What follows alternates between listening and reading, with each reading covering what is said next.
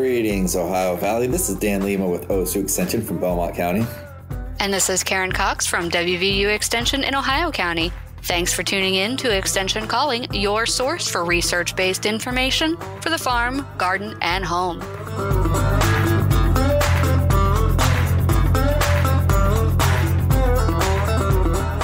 Please take some time and check out our evaluation. Let us know if you've used any of the information you've gained from our show. You can reach us directly. You can call Karen at 304-234-3673. That's 304-234-3673. Or you can reach Dan at 740-695-1455. That's 740-695-1455. Hello, Karen. Hey, Dan. Welcome back to mid-January freeze. Mm-hmm. At least, the ground's frozen this week. Right. The ground's frozen and it looks like winter. And I'm kind of happy about that because I like winter. But I know that it's difficult for some, and I hope everyone has safe travels if they have to go somewhere and all that. But yeah, here we are. Winter has finally arrived in the Ohio Valley, and January is almost over. I mean, we're past the halfway point. I know, man. Before you know it, it'll be 2025 again, or 2025 again. It'll be a new year again, but it'll be 2025 once.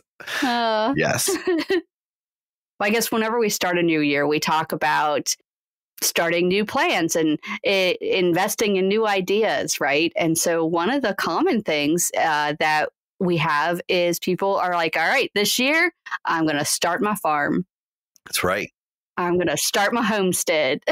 Oh, yeah. Yeah, absolutely. And whatever reason you have for starting a new farm, starting a new homestead, starting a new business, it could be something that you bought a few years ago. It could be something you've always had. It could be something you just purchased with that intent in mind.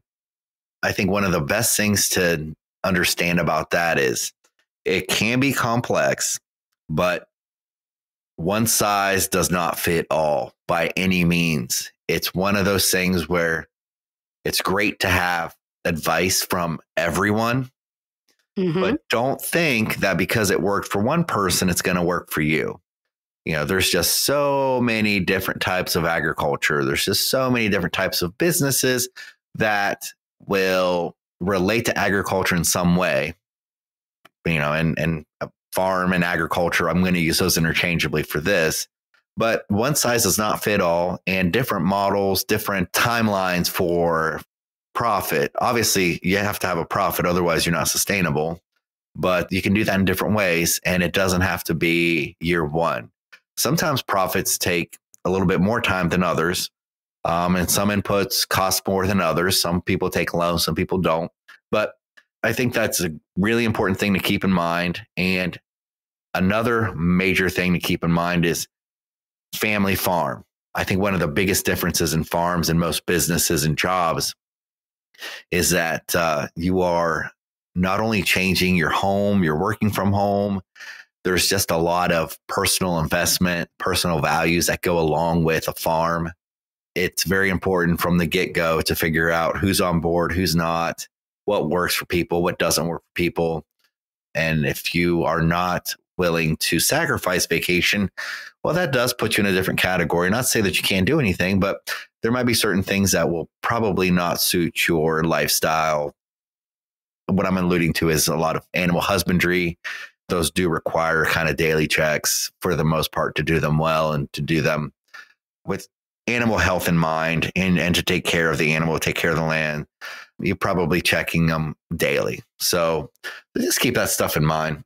Right. And I'm just going to throw in here that this doesn't necessarily limit people to a rural environment. When we think of agriculture, we think of big open spreading farms in Iowa and Indiana. But in West Virginia, we have very small farms.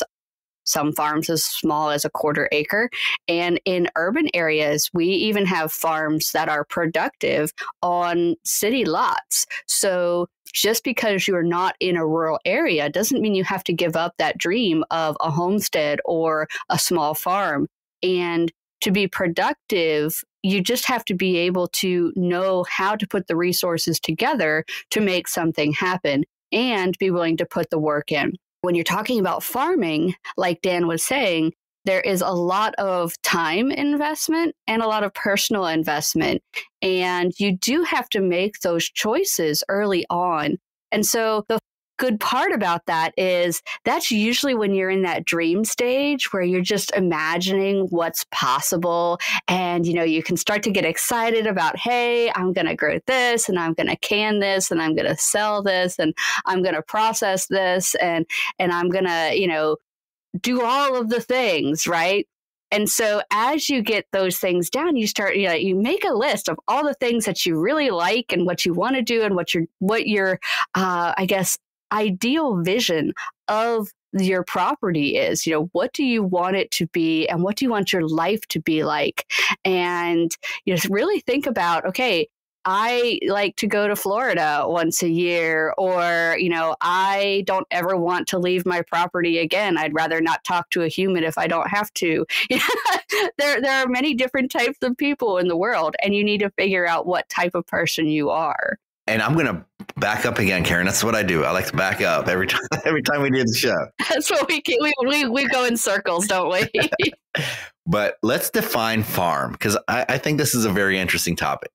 So if you look at the United States Department of Agriculture, so the USDA definition of farm is any place producing $1,000 worth of products in 1 year. And by this definition, as Karen was saying, it could be really small. It could be very large. It could be soybeans. It could be a greenhouse. It could be fruits and vegetables. It could be forest products. It could be anything. Could be chickens. You don't need large acreage to have chickens, to do eggs, to do broilers and sell meat. So $1,000 is the USDA definition of a farm. Agricultural products is what they're hinting at.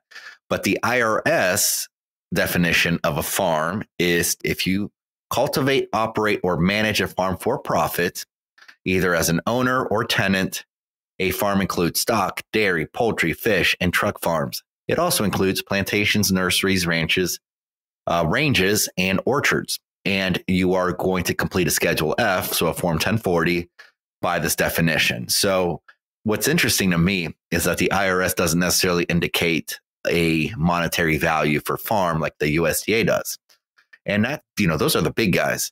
When we get into Ohio specifically, and this might loosely apply to West Virginia as well, Karen, but at least in Ohio, the Ohio Department of Ag does require farms to hold regulatory licenses in different farm operations, but this isn't necessarily mandatory. But pesticide applicator licenses if you are using certain products on your farm, on your land. But if you're selling things like trees, if you have a nursery, it does require a nursery license. Sometimes you have to look at townships and you have to look at the county because there might be zoning issues. You might need additional permits. So remember, when you're starting something up, go from the local level up, because you don't want to go the other way, because I guess it's a lot of work and it takes time, and then you don't want to run into an obstacle like at the local level where you can't do it. So I'd recommend starting from the bottom up and do that approach. Another important one that I don't think everybody knows, especially if they're starting out. If you've been farming your whole life, or if you have a lot of acreage, you probably know this. But there is something called the Current Agricultural Use Valuation Program to reduce your property tax on agricultural land. Typically, it's 10 acres or greater. The land has to be in ag use. You don't have to be the farmer as long as somebody is farming it. Or if you do own the land and you're farming it, that qualifies as well. So it's 10 acres or less than 10 acres if you have a gross profit of $2,500. And that's really going to help you out too. So if you're really intensively working 3 to 5 acres and you're grossing over $2,500 a year, then you can get a reduction in your property taxes through your county auditor through this program called the Current Agricultural Use Valuation Program. It's a great program. It's backed by Farm Bureau. They do such a great job with this. But again, I'm kind of going through this because, you'll see that there's a lot to think about, and there's national requirements, state requirements, county requirements, sometimes township requirements. Sometimes there's city ordinances that you have to work with as well. So I always think it's better to work from the bottom and work your way up, because a lot of times things get more restrictive as you go down. So if you're able to make a farm or to have a farm, and if you have zoning issues, at least you'll know it right away. So you're not wasting your time doing everything else. And then you hit a roadblock. So make sure you try to work the other way. Work with your extension offices, no matter where you are. They can help you out. A lot of times they know what goes on is at the local level. Yeah. And, this is especially true if you are inside city limits. We've had several issues where in the city of Wheeling, you are allowed to have chickens, but you have to apply for a permit, no roosters, things like that. However, there are people that have gone the other way around and got the chickens first, and then they get cited, they get a fine, and then the city is less eager to give them a permit for those animals, because typically at that point, there's been some complaint or something like that. And so go the route where you get the permit first and then get your farm up and running, because it is really disheartening to invest and get some chickens, get some egg production, and you're feeding your family and you're super excited. And then the city comes in and says, sorry, you have to get rid of these chickens now because there's been a complaint and you don't have a permit. So it's really frustrating. And while the state of West Virginia is a right to farm state, meaning that we have a law on the books to protect and preserve our agricultural productive operations from the infringement upon agricultural lands and agricultural occupations by other uses and occupancies. Basically, to put it really simply, agricultural production is a legacy in West Virginia. We have the largest number of small family farms, family-owned farms, as any other state. So the law is there to help protect that legacy of the small family farm.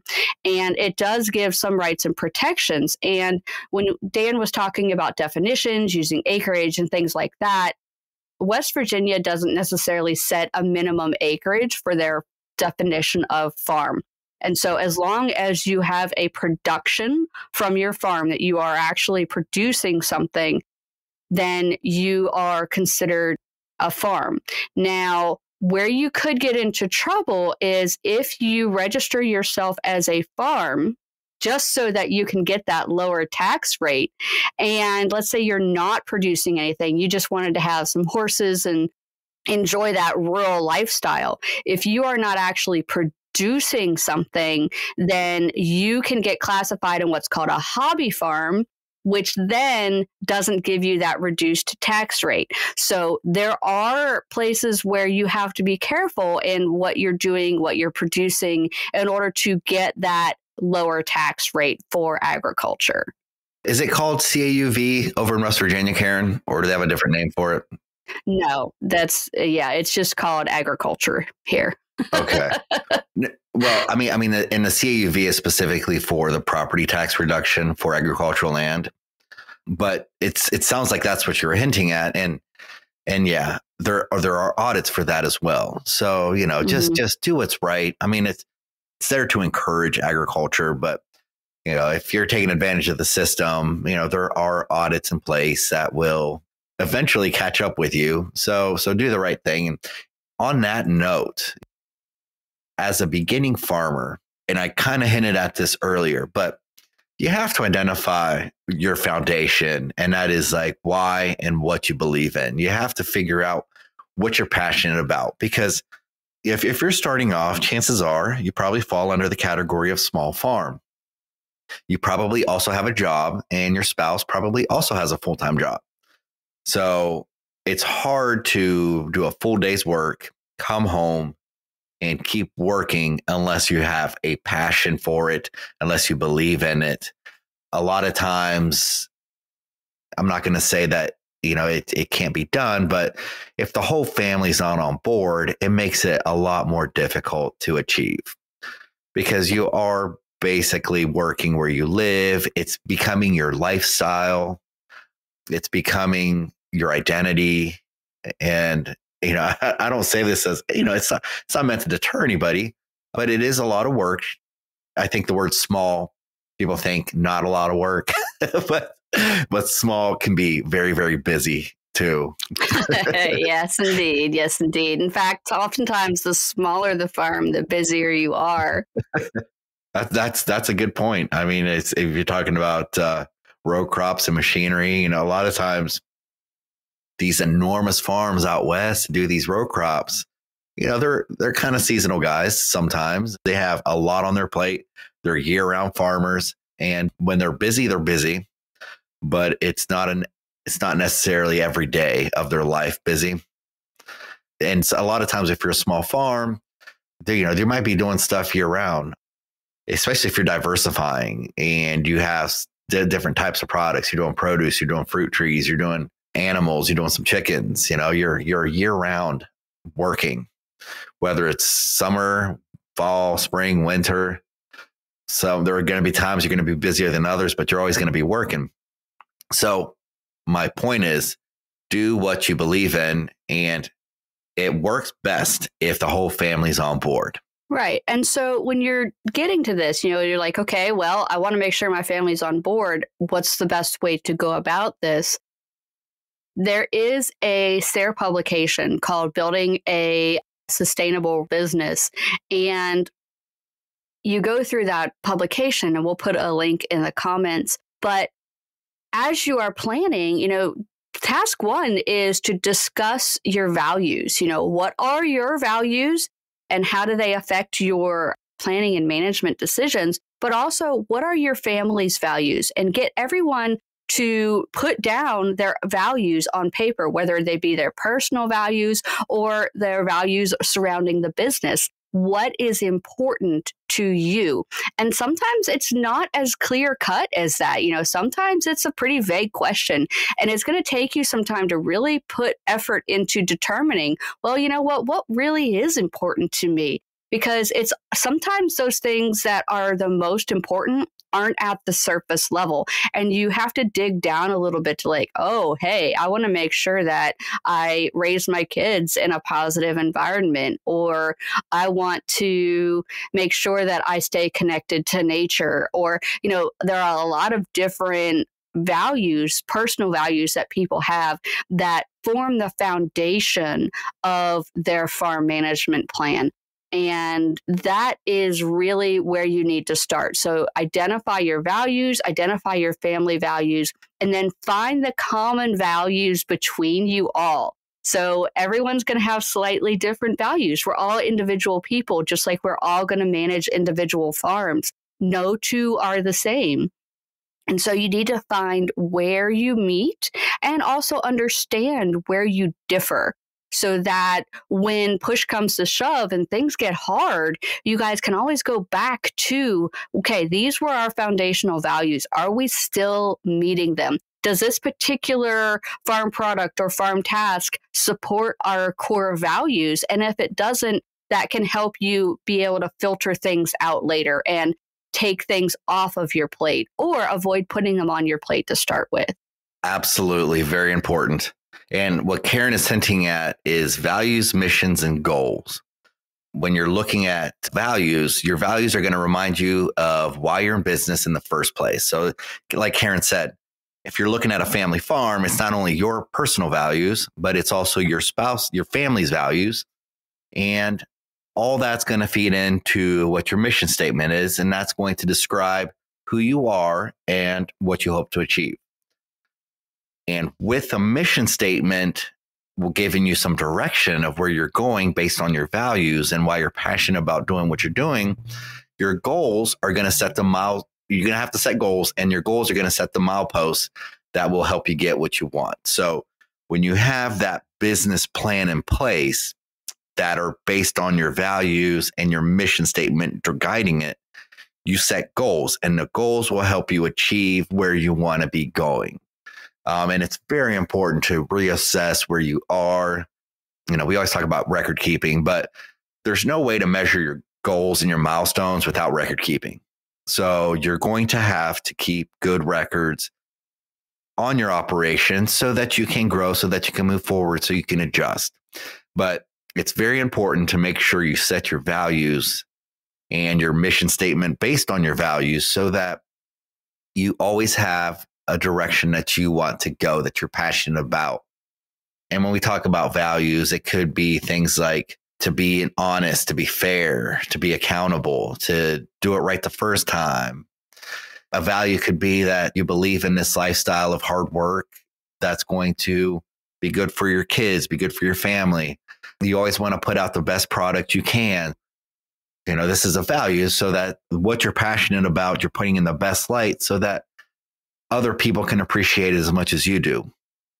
Right. And your values can also be paying down your expenses, putting away money for the future, quitting your off-farm job, taking time to rest or vacation, being able to have surplus to share with others in needs. These can all be your values. And, you can think about them as far as your personal, your economic, maybe you have some environmental values you want to build into it. And of course, there's also community values. What role do you want to have in your community? Do you want to have time to coach your son's baseball team? Do you want to work with your local farm bureau or grange? What are the community interactions that you would like to have as a agricultural producer? And I love when you said vacation. I want to take time to take my family to different parts of the world so they can see the beauty of the world, right? That's a value. And that value is going to dictate what you can and can't do necessarily well on your operation. So really, your values are going to keep you motivated. They're going to keep the lifestyle that you want. They're going to make you proud, and they're just going to guide you as far as what you should be doing and doing it well. And doing it well is something that it's always just assumed, but I think here's the economic impact of doing something well. When you have a clientele, a customer have a positive experience, they will probably tell about 5 people. I just got the greatest eggs from Joe down the road. He just started up. They're so good, such good quality. The family, really nice family, beautiful land. I can tell they come from a good place. You've had a really good experience and you're sharing that, and that's very beneficial to your business. Here's the downside. If the person does not have a positive experience, they're not going to tell 5 people. They're probably going to tell 30 people. And unfortunately, that's just the way it goes. So putting out a great product every time is very, very important to economic stability. Yeah. If you're in it just to kind of make some money, but you're half-hearted into it, it's not going to work out. And on top of that, I'm also going to say that hard work and drive isn't necessarily the recipe for success either. You have to be competitive. You have to be doing something that other people are not doing. And it's just the reality. This is why it's important to kind of reassess, set goals. Whatever you're doing, set yourself apart from the rest. Make yourself something that people want and are willing to pay a little bit extra for you. Because when you're looking at your capabilities, sometimes, we talk about it's always important to make a profit, and that's true. And it's always important to make a profit, but you're not going to make a profit if somebody's able to make a profit with doing it for cheaper, just because of the way, the resources.